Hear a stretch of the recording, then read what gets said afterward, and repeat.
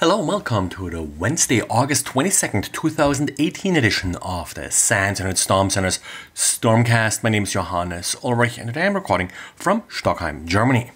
Xavier today took a look at another malware sample that used AutoIT to bypass many controls that typically protect you from installing and running malware.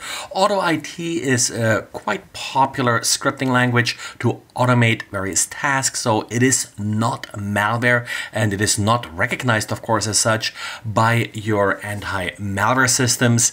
But in this case, AutoIT is then used to download a DLL that is then actually used to conduct a number of malicious operations on your systems.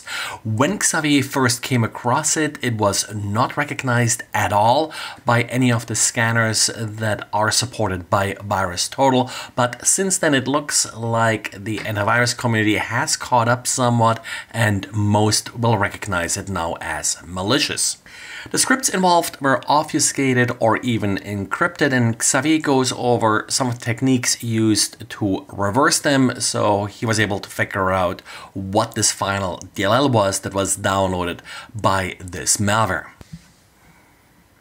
And if you are using the proxy traffic in order to load balance traffic between containers like Docker and the like, well, it's time to update. And this is a very urgent update because traffic did include an API that was not authenticated and leaked the private key that you're using for TLS connections.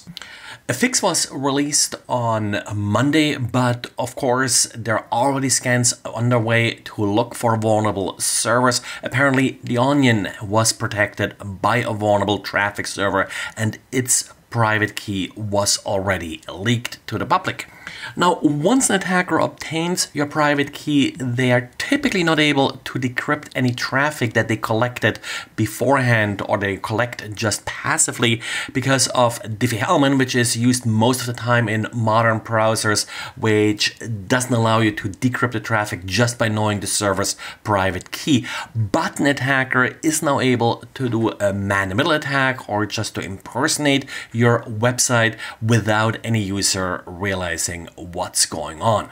A script has also been published that allows you to use Shodan's API to find vulnerable traffic servers. Usually this API listens on port 8080.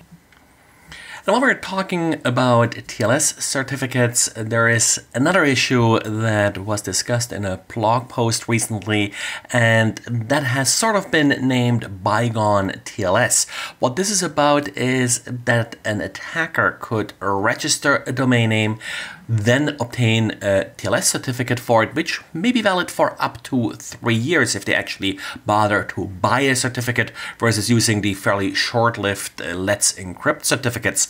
Then they could give up the domain name and wait for it to be re-registered. Now, this of course may in particular be an interesting attack for a current event or something like this, where the attacker is able to snap up the domain name, then release it knowing that there are probably other people looking to register that same domain name.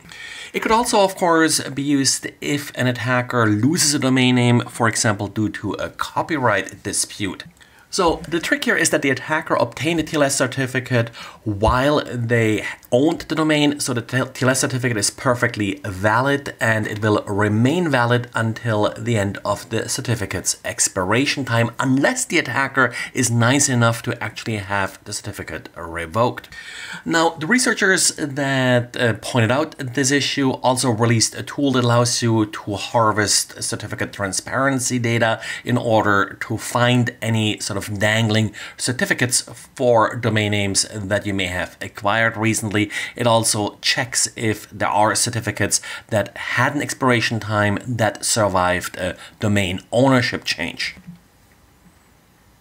And looks like users of Debian Linux will have to wait a little bit longer or may never get the patches for the latest L1 terminal fault bug that was patched by Intel.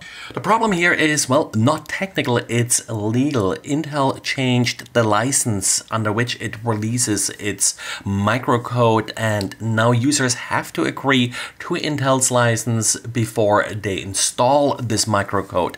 Debian is strict open source, and as such it refuses to ask users to agree to this license. Well, and this is it for today. Thanks for listening, and talk to you again tomorrow. Bye.